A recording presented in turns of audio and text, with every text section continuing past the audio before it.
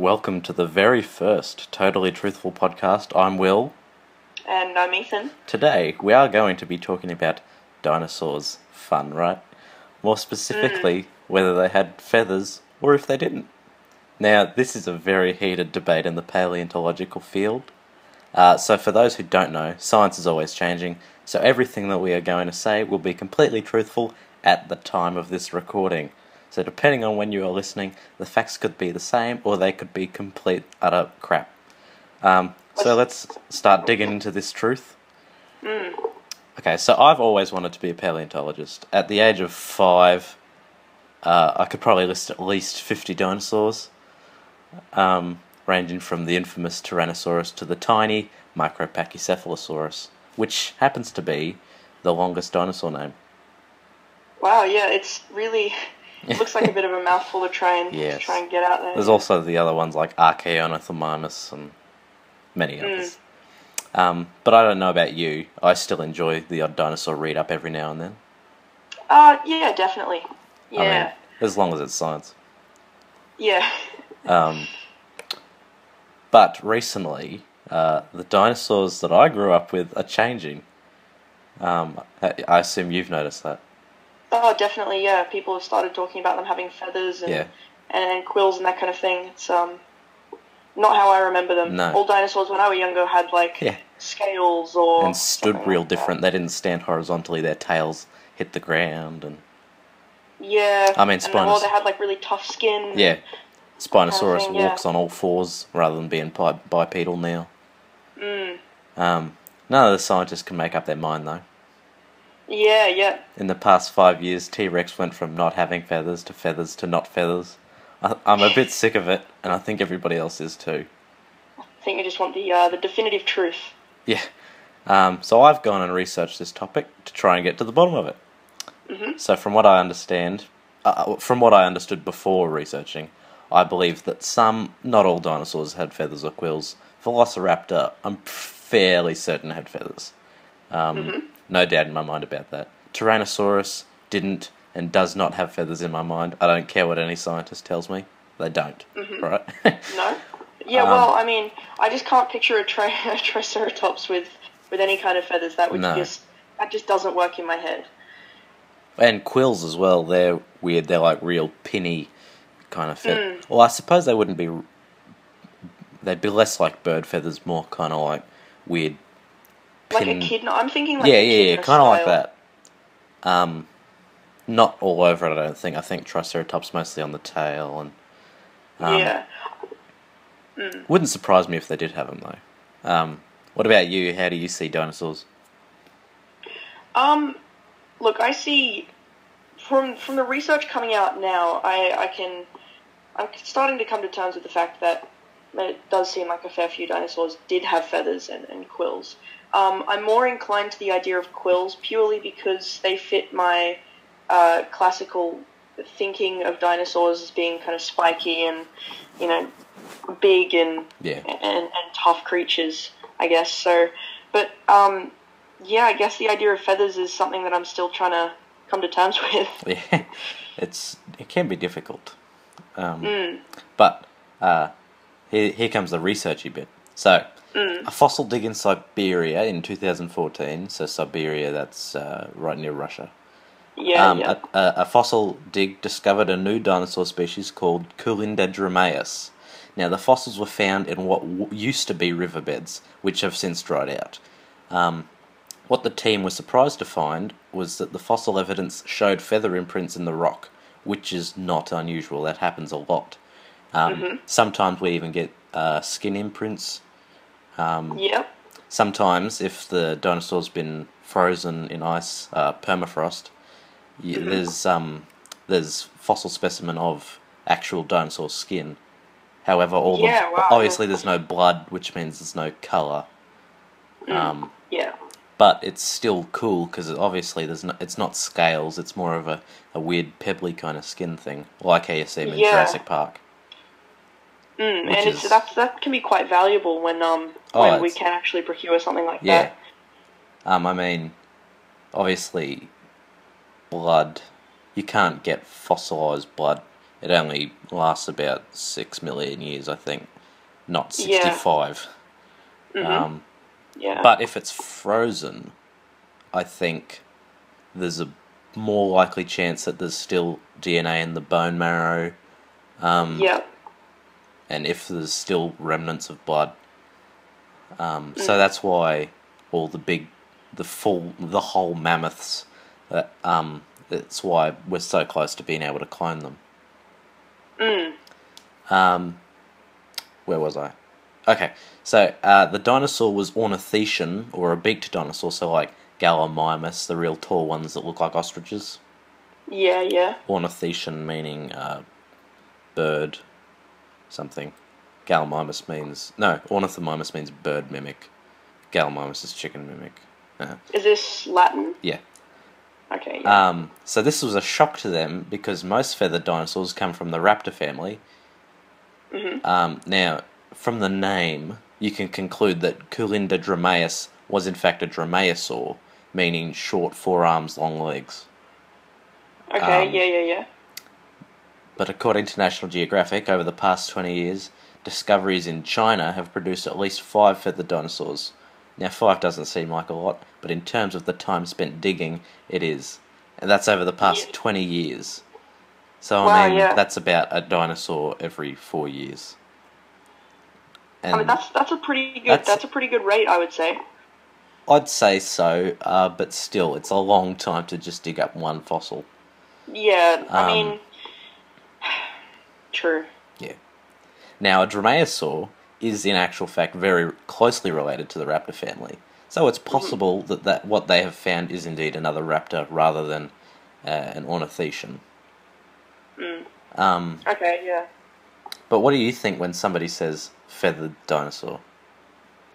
Well, yeah, I think raptor, really. Yeah.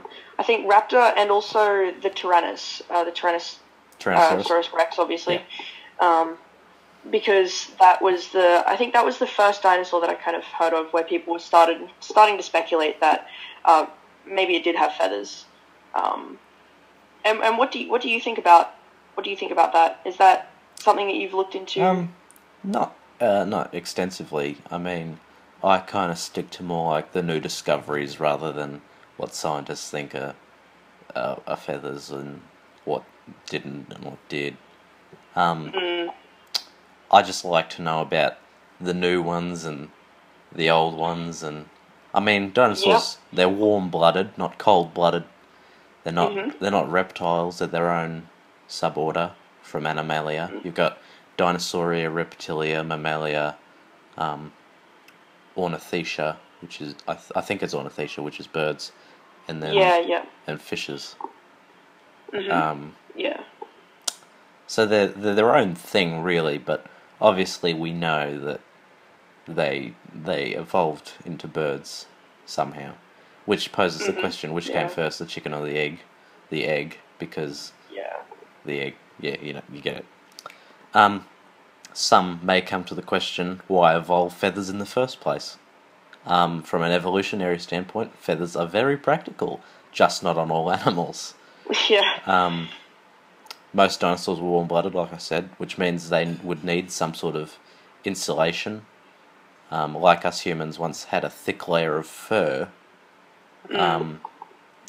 What we do know is that they weren't really feathers, more like the thin layer of hair you see on an elephant. Bird down, or even the hair on your arms. Very thin, kind of quilly-like things. But these feathers, in quotation marks, would more than likely also protect them from scratches and scrapes, as well. Okay, yeah. And if you're living in the kind of environment that these dinosaurs would have been in, that's very, very important, I guess. And they're creatures that would have been getting into scraps with each other and foraging for food in the brush and that kind of thing. So I mean, Tyrannosaurus are notoriously cannibalistic, even within their own family. And not as solitary as people think. They were kind of pack hunters. Oh, really? Yeah. I mean, the only animal that we know of that's ever existed that has a stronger bite force than the T-Rex's saltwater crocodiles. Wow. Okay. Yeah. That's a little bit And scary. yeah. Well, especially considering that we have them here in Australia. So. But they don't. That's what you're able to close their mouths with, just some tape. You used to be able to do it with rubber bands, but that used to cut into their skin. So you use that's why you use tape now. But their muscles aren't strong enough to open real fast. That's why it takes them a long time to get it open. But they can So shut it's them. only the bite. Yeah, they that's, can they can snap them shut real quick. But they can only open their top jaw. They can't open their bottom one. Oh, okay. Yeah. But anyway, what are we talking about? Real dinosaurs. We need to talk Not about the dead ones. Not those not the little ones that we have now. No. They could have also used feathers for plumage, like a peacock, to attract a mate. Yeah, definitely. It is widely believed that Cryolophosaurus, which are found in what is Antarctica now, they have a large, unusual crest on the front of their head. It might have been used to attract a mate. So, but if they've got that, because the crest isn't feathered, it's like solid bone. What's the point of sprouting the feathers? Yeah. Well, I guess maybe. See, I would think that you would have maybe some variation in color between the different sexual dimorphism. Yeah. So that would be more beneficial in attracting a mate. I don't think that having. I guess if you had a bone plumage, it's kind of difficult for that to have different colorations within it. Yeah, I know if you've got blood going to certain places on the skin, obviously if there's no blood, it turns purple and then black. That's a different reason, but. But that's not going to be awfully good for that section. No, having no blood running to it. That's a good point. But sometimes when you've got a certain amount of blood running to a certain place on the skin, then it makes it a different colour. Or, or an artery or a normal vein. Well, it's now believed that from recent studies that we humans have the molecular and evolutionary capability to grow feathers as well. I did know that. Really? Yeah. Yeah, I've known that for a few years now. Yeah. So all the DNA that bird feathers have, we also have. So maybe if you think hard enough, you might just grow a feather. if you get 100 people staring at you and they all thinking he's going to sprout a feather from the top of his head, it might work. Maybe. Or you might spontaneously catch fire. Has been known to happen. Oh, yes. So the way that scientists were able to conclude this, I've got no clue. But it is getting into a science that I don't really understand. So, yeah. Is that genetics or? Sorry? Is that genetics or Well, yeah, genetics mainly. Yeah, definitely. So, and yeah, that's kind of an area of science I don't really know a whole lot about. I mean, you're more physics. Yeah. Yep. I mean, I know you do physics at school. I do. And you do biology, right? And chemistry. And chemistry, yeah. But you did STEM last year. Yes. Which is well, I suppose that doesn't really encapsulate biology. It's more of the engineering. That's probably physics. closer to engineering or something like that. Yeah. Well, I mean, it's science, technology, engineering, and maths, isn't it? So it would have been. So more I would say it's closer the to the problem-solving end, maybe. Yeah. Kind of the mathy side of physics. Yeah, definitely. Yep. Yeah. So 2015 now was the year before that. Now it's 2015. Well, I mean, it's 2018 for us. But so the Royal Ontario Museum in Canada thoroughly and carefully collated and studied some of the best preserved fossils in the world. What they discovered was that most dinosaurs didn't have feathers, but instead they had scales, or hopefully we all know that dinosaurs aren't reptiles. We did mention that. They're a part of Dinosauria. I think I said that as well. Which means they didn't have scales like lizards. They had rough, pebbly skin. So I mean, what they're saying in Canada is also false. Right. Okay. Yeah. Only a few select groups of dinosaurs, such as Theropoda and Ornithischia, had feathers. Theropoda are they're bipedal, so your big ones like T-Rex and Yep. all those. And the Ornithischia are the birds. The bird-like So- ones, yeah. Yeah. These two groups can be traced back to being very early descendants of birds. That's getting off track. I mean, we've already done that quite a bit, but we're here to talk about feathers. So according to a test conducted by Jennifer Patea, some feather imprints contain colour. Now this colour can only be seen under the microscope and in the form of granules, kind of like pollen, what pollen looks like. These granules were found to be melanin, which contains a range of colours from black to brown and yellow. Knowing that these feathers contain blacks and browns, I assume that these dinosaurs weren't very colourful, like modern grouses and curlews, which are Yeah. kind of just Yeah. mottled browns and beiges. Yeah, they've got that darker colour spectrum. Yeah, which leads me to believe that dinosaurs didn't have feathers for sexual selection, and they definitely didn't use them for flying. But I mean, I think it's the insulation then, definitely. yeah, yeah. Rather than, I mean, sexual dimorphism wasn't really a necessary thing, I suppose. I mean, it was for some, but not all. Like most birds now aren't very varied in sexual dimorphism. Like you've got the peacocks and you've got your birds of paradise and all those ones, but they're a lot harder to find and they need to mate more. Anyway, means you can really only conclude one answer from this. The dinosaurs had a thin layer of down-like feathers for keeping themselves warm and insulated during the colder months of the year, which is only Well, yeah. Well, 3 to 7 months.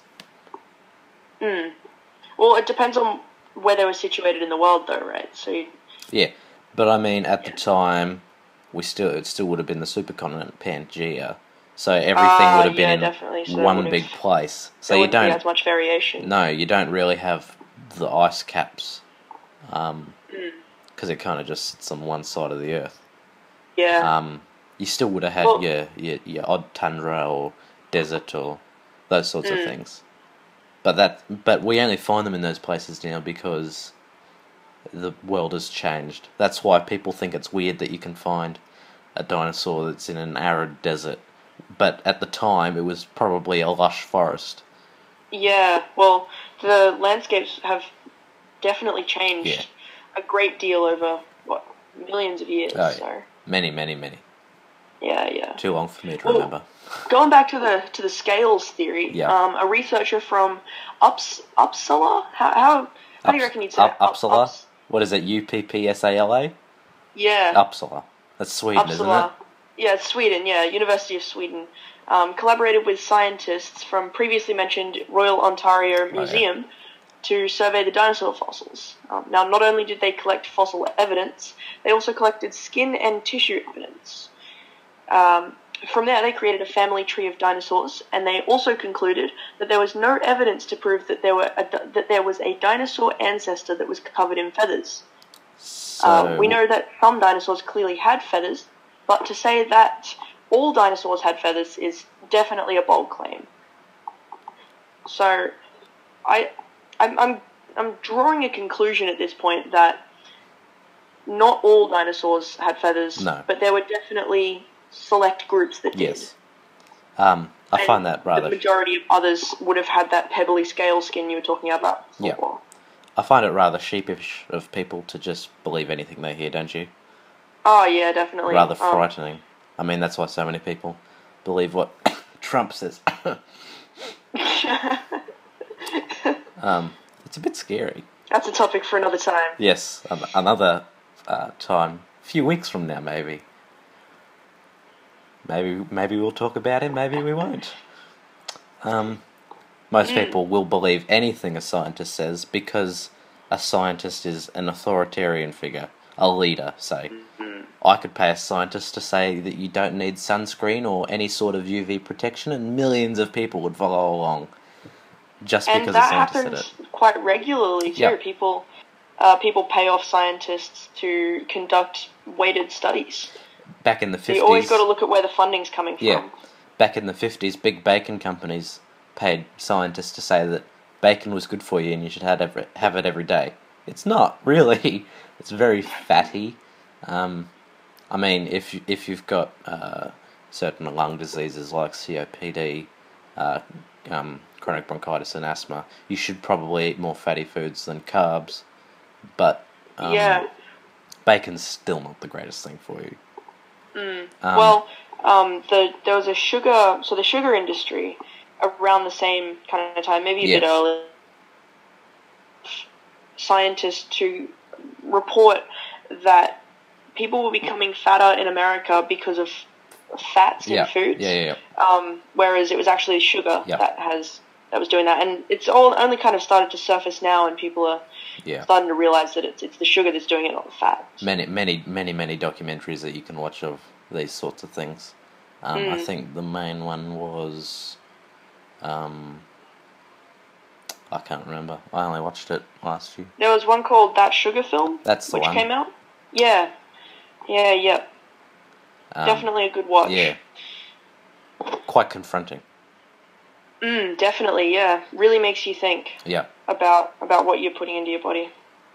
But back to the dinosaurs who probably ate sugar. The point of this is, we want to tell you that, one, not all dinosaurs had feathers. Most of them had scaly skin, kind of thing. Two, don't believe everything you hear, even if it's come from a leading scientist or professor or politician or whoever it might be that's kind of a leader type. Do your own research. Buy 3 newspapers instead of 1 and collect everything that they say. Find the similarities, find the differences. Figure the truth out for yourself. Definitely, yeah. That may be hard for some people, but when the time comes that you need to say, hey, that's not true, you'll be thanking us. Yes, you will. And that is all from us for this week. So thanks for listening to us again. If you're listening for the first time, welcome.